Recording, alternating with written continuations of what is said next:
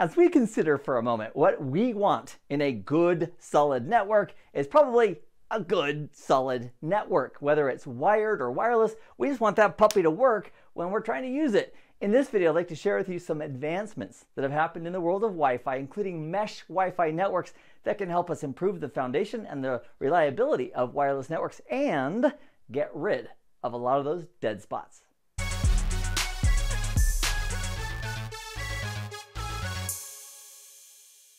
So let's take a look at the big picture. We have some internet connectivity coming in from a service provider, the person providing this internet service.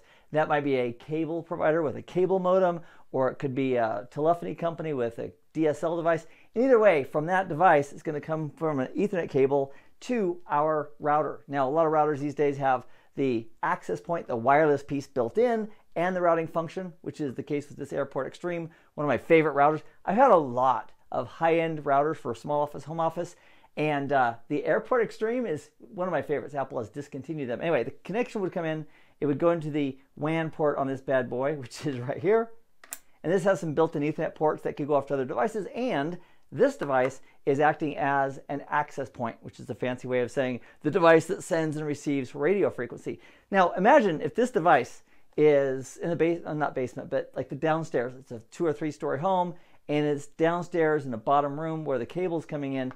Imagine this is a speaker, like an audio speaker, and sending signals. If we're really close to it, we can hear it, listening to our favorite music. It's great. However, the further we get away, the weaker and weaker that signal, that audio signal, is going to be in this example. And also, if we go upstairs, the signal going through the floor and at angles, it just gets beat up and weaker. They call that attenuation, a weaker and weaker signal. So eventually, if somebody is far enough away, like 3 stories up in a far room, there may not be enough signal for them to even hear if these are speakers. Well, the same kind of concept works with an access point, a wireless access point sending radio frequency for Wi-Fi. So the challenge is, how do we get no dead spots? And one option we used to use, and a lot of people still do, was they get some kind of extender or repeater. Now, what this is an Airport Extreme, this is an Airport Express. They're both Apple products. These are great. So we put this one near where the cable comes in, where the cable modem is. And in this one, we would put a few rooms further away. And what it would do, it would take the signals and it would repeat them. If you're a network person, sort of like a dumb hub, back in the days when we used hubs instead of switches. And it would then propagate that signal on and on. The more we have to repeat a signal, and the worse that signal is, the worse service we're going to have. Now, on top of all that, trying to get coverage for our home, on top of all that, it's very likely in most areas, we have a lot of other competition for those same frequencies of signals. We have the 2.4 gigahertz spectrum range of frequencies, and there's also the 5 gigahertz range of frequencies. And a lot of people, if they live in close proximity to each other, as I do in this unit right here, there's a lot of competition. So between competing for signals with our neighbors and also having walls and floors to go through and repeaters that have weak signals, there's lots of opportunity for dead spots and for loss of internet connectivity when we're using Wi-Fi. So to the rescue, we have this newer solution called Mesh Wi-Fi. Let's take a look at how it works. So when implementing a mesh network, instead of just having one device acting as an access point, we're going to have a team. And when you see mesh, think of a team of access points, of wireless devices that are sending and receiving signals for the benefit of the people in the house. So our connection from the internet still comes in at the same place right here. And so we can have access point 1. So this device, access point 1, is the wireless device and it's acting as our router. But in addition, we could put an access point up here on the 3rd floor. We'll call that access point 2. And we can put another one here on the 2nd floor. We'll call that access point 3. Now what these 3 devices are doing in the background is they are having a party, and they are going to communicate back and forth using radio frequency and be able to send information back and forth very quickly.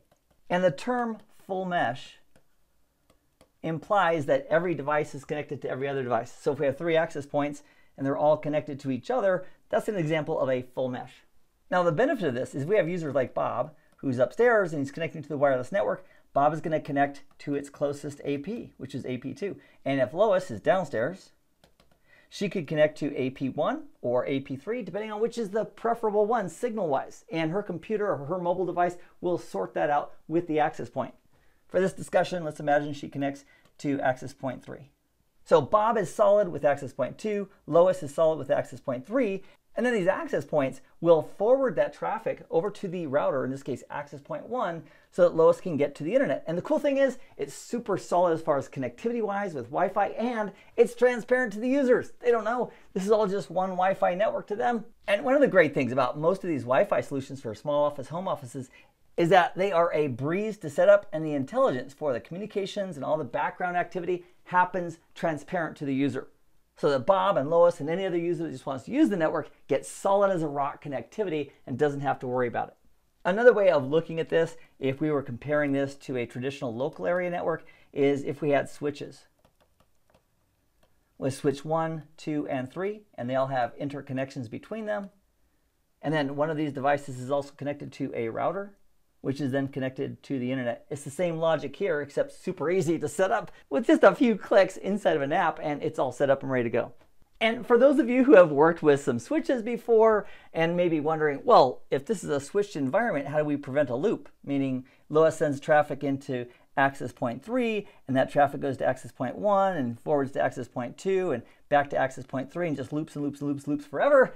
That wouldn't be good. And the answer to that question is that in a mesh Wi-Fi network, they use STP, Spanning Tree Protocol. Now, the great news is that all those details are handled behind the scenes by Wi-Fi applications that support mesh, including from Google and Samsung and Ubiquiti's Amplify product. But the bottom line is that mesh Wi-Fi networks are absolutely awesome to give us that foundation that can support anywhere in the house with no dead spots. So thanks for joining me in this video. Click on subscribe so you can be aware of when the new ones come out regarding implementing Google Wi-Fi and Ubiquiti solutions and others, and I'll see you in those videos.